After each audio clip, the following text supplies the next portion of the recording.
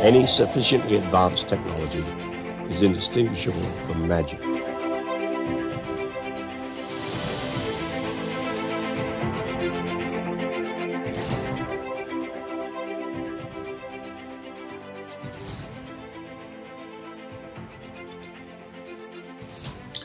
Welcome, everyone, to this episode of the Into the Impossible podcast, a subset of the normal Into the Imagination podcast, a playlist, if you will, that we're calling Nobel Minds.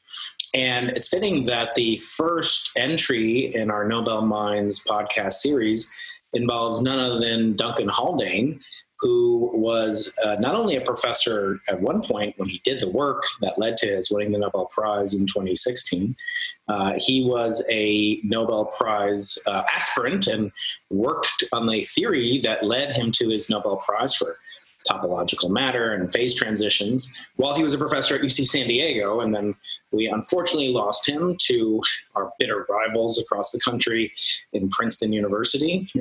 Just kidding. We're very friendly with that fair university, which has more than its fair share of Nobel laureates. And Duncan Haldane's a very interesting guy. He came to UC San Diego in 2017 to record this interview. But I think it's sort of timeless and evergreen type message.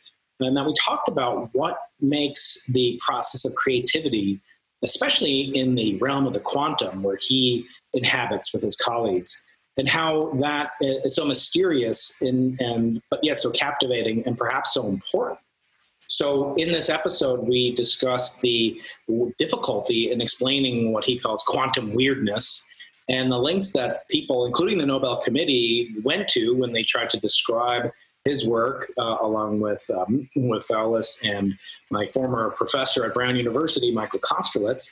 When they won the Nobel Prize, the committee had to hold up, a set of bagels and pretzels and other kinds of weird buns and so forth that Duncan talked about during the lecture that preceded this particular interview.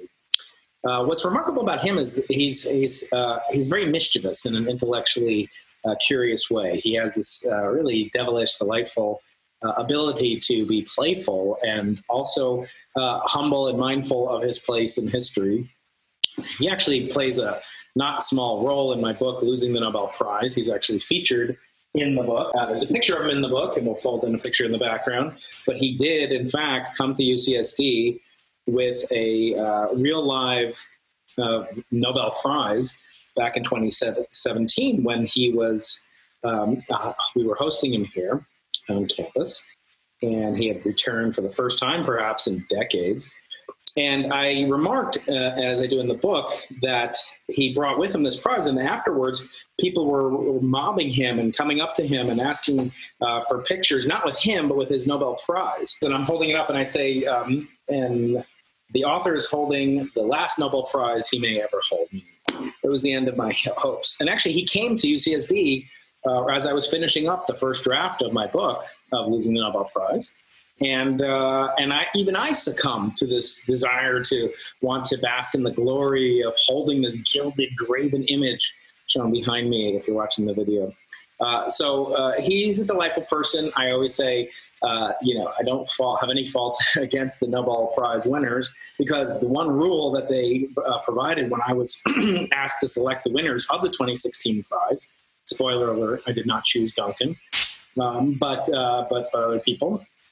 But nevertheless, the one rule that they still adhere to in Alfred Nobel's will has largely gone out the window with the ways that they've modified it, as I describe in the book. They adhere to it basically in two ways. They still want it to benefit mankind, and they also say that you can't choose yourself. You cannot nominate yourself to win a Nobel Prize. So for those reasons, I think Duncan's a very special person.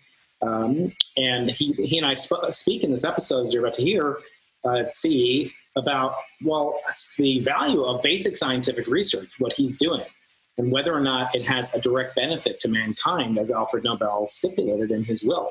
And he makes a remark in the video that you'll see that, just as Maxwell could not have predicted the import and impact of his equations and could not have foreseen that they would be describing how an iPhone works, so too with this strange topological matter that they've or rewarded the Nobel Prize for, so too we may never know what the impact and import of that discovery will be. And so he really makes the case in this episode that the true arbiter of truth really comes down to experimental verification, which is music to my ears as an experimental cosmologist. But that was really when the magnitude of his discovery truly hit him. And so it's a fascinating glimpse into the mind, a Nobel mind, as we call them, on this playlist. And I hope you'll enjoy it, and I hope you'll leave some comments in the box below. Thank you very much. And I thought we'd just start with a very brief introduction for our listeners as to the occasion or the accomplishment for which you were awarded the Nobel Prize. I'll just read the citation. You won your Nobel Prize for your work in condensed matter physics, and you shared it with Michael Kosterlitz, who was my professor at Brown University a long time ago, and David Thales for theoretical discoveries of topological phase transitions and topological phases of matter, especially in quantum systems confined to two-dimensional surfaces. So this is not something that's, on the tip of everybody's tongue. Is there any possible way, we've seen the contortions that the Nobel Committee went to try to explain your work. I wonder, is that fundamentally irreducible? As Feynman said, if I could explain it to you, it wouldn't be worth a Nobel Prize.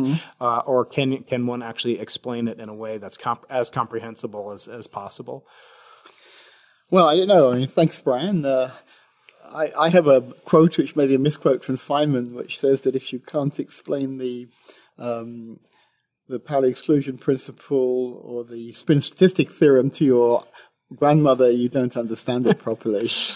Which he went to say which we don't. So I don't know. I mean, the quantum mechanics is this mysterious thing that physicists get by just taking it for granted and not worrying about it, while the philosophers and the general public kind of find it incomprehensible. But it seems to be the way the universe works. It seems to be the way the world works. And the only way I've really come up with explaining these things is that quantum mechanics can do really cooler things than we thought possible.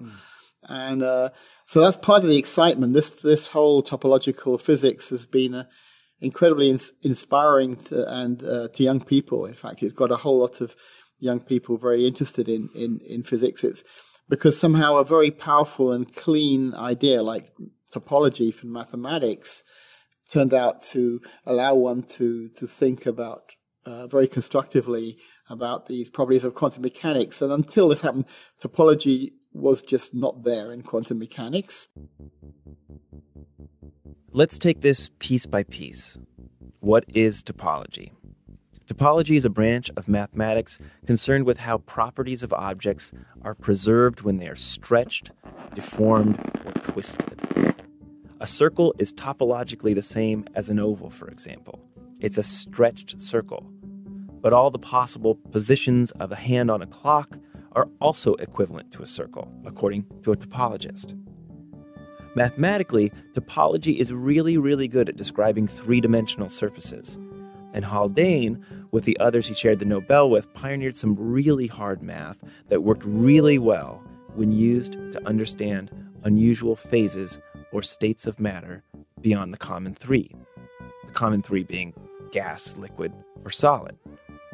At really low temperatures, weird states occur, like superconductivity. That's when an electrical current can pass through an ultra-cooled material with zero resistance. That shift from plain matter to superconductive matter, and similar changes in state like superfluids, is something Haldane's work has been able to explain. And by being able to explain it, it has allowed scientists to begin to develop new materials that exhibit and exploit these properties, perhaps even paving the way for things as far out there as quantum computers, something Haldane himself used to consider a pure science fiction fantasy. It seems to me that your discovery with your colleagues, part of it really made physical a very abstract notion of topology, which is sort of the connectedness. I mean, you show these beautiful images of pretzels and of coffee cups and donuts and things like that made me very hungry. But in addition, these are purely mathematical concepts, Yeah. which you reduce to a physical entity, to a notion that really is, I always say to my students, I can't hand you a triangle. I can only hand you the notion. During the Nobel Prize ceremony, the presenter held up a bagel, a pretzel, and a cinnamon bun, and not because he wanted to highlight the variety of offerings at your local mall. Topology describes objects with set number of holes, and these are the only things a topologist really cares about, the number of holes. The bagel has 1, the pretzel has 2, and a cinnamon bun is holeless, unless you pop out that rich, gooey part in the middle. The differences between the objects, cinnamon, pecans, flour composition, savory or sweet, are not important. But when a material switches between state to become a superconductor, it's like a bagel turning into a bun. There's a famous joke about this. So it starts, what is a topologist? And the answer is, someone who cannot distinguish between a donut and a coffee cup. Get it? Each one only has 1 hole. As you might guess, quantum physics night at the Comedy Cellar is a little bit complicated. Jokes are seen in light of Schrodinger's cat, and they simultaneously kill and do not kill. The atmosphere gets very, very uncertain. For Haldane, the 2016 Nobel began back in the 1980s and involved a chain reaction of hints, discoveries, and new applications distributed between various colleagues and universities. So I think everything has really come together through no one individual, but generally a recognition, something new showing up, and then when something new shows up, it takes a bit of time to put it in context. Mm-hmm. But all this stuff, the new things that showed up, and it turned out 2 things I contributed, I wouldn't have said they were connected in any obvious way. I didn't know the connection, and it only later with work of Xiaogan Wen, who set up a systematic classification of topological states, and it turns out the magnetic atom thing is in some sense the hydrogen atom, the simplest example of a topological state of matter. Mm-hmm. You created much of the work that led to the Nobel Prize 30, 40 years ago, and yet and I remember hearing about it not just from my my Stat Mech professor Michael Kosterlitz, but I do remember hearing whispers that you guys were going to win the Nobel Prize, and it was sort of a foregone conclusion. No, I don't think it was a foregone conclusion. I think this stuff was very interesting to theorists. Mm-hmm. It was a lot of It was controversial, and theorists were interested. But I think what really made this prize possible was the actual development, probably by Charlie Kane and Millie, that they pushed my work in a way that I hadn't. I mean, I'd actually thought of pushing it in that direction too, but I never actually. I took a view that I didn't actually do the calculation. I thought about exactly the same generalization, but then I thought once you make it realistic, it won't work. And the amazing thing, which actually Charlie Kane told me, that they tested by doing a calculation. I assumed what the calculation would be in advance of doing it and never did it, so I assumed there was no point in doing it because it wouldn't work. Right. Charlie says they anyway, they didn't think they see why it would work, but they put it on a computer and checked it out, and they found there was a new principle of involving fermion parity, which was not obvious, and that and the fermion parity topological invariant led to the 3-dimensional case. And once again, it took work by others like Andrei Bernovic and Shuchen Zhang were kind of looking at this stuff, and the original models were again not very practical, and they didn't work out for graphene, but these things require three levels of things to come together. One is, I think that there's some deep underlying and abstract principles which are there to be found, but they're very difficult to understand and work with. I think the toy model intermediary, that you can actually do a calculation fully, see all the bits, how it all fits together, and maybe see something unexpected that you never understand. Why that works is, it shouldn't really have worked, but it did, to see that. And then finally, the third piece is for someone to actually make a connection to physical materials. And then the thing takes off. You actually, to make a success, you need the underlying fundamental but probably difficult and abstract stuff, which might be the mathematics in this case, the principles, concrete calculation that really shows it up, and then someone finding out how you actually make a real material. And of course, once real materials were found, then everyone was excited and was starting to search for them, and all experimentalists were showing movies of coffee cups changing into donuts and back again. Right.